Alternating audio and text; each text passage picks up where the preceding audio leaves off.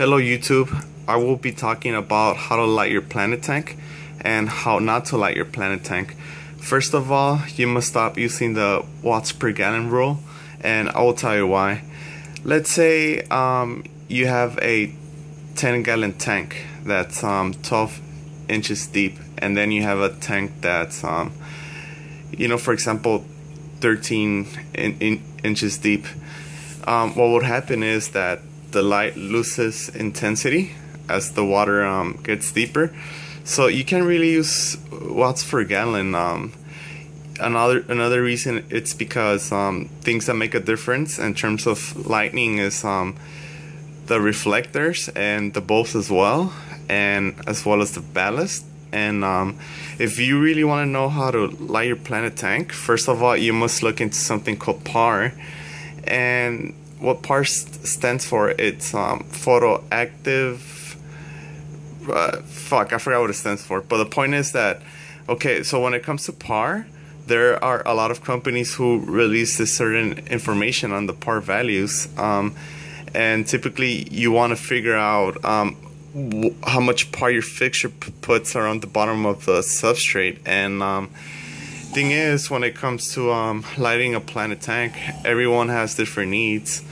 For example, somebody may want a low-tech planet tank, medium light, and high light, but how do we define what those things mean when everybody keeps giving it different meaning? Well, the consensus on different forums agreed that low light is anywhere from 20 to 30 PAR at the substrate, and if you want to aim for medium light, you should probably aim anywhere from, I would say, 38 to 48 or 50 PAR, and for highlight you should aim somewhere from 60 and higher as far as PAR goes.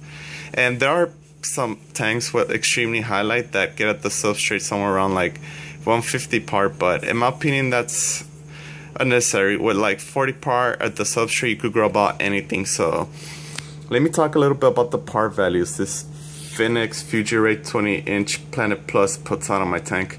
At the substrate in the middle I get around 43 PAR, and on the sides I get maybe like around 30, 35, and 28 on the corners, and right here more on top I get like around 40 or 45. So if you really want to base your lighting based on PAR, I will provide on my description a link to a Phoenix fixture so you could see the PAR charts. And there are also other fixtures that provide PAR. Some of them is the Current USA Planet Plus LED lights, and there's also PAR for Build My LED lights, which are really good. So now that we talked about PAR, I will give some suggestions about how to light your tank with T5 HOs. I don't have PAR data for every single T5 HO, but generally if you have a tank that's about 18 inches deep, you might want to use perhaps 2 bulbs, and for a highlight planet tank you might want to use 4. So why does watts per gallon work for a lot of people? Well, that's because first of all, they have enough ferts in the tank and enough carbon dioxide. So as long as you have those things in your tank will be fine and you'll be good.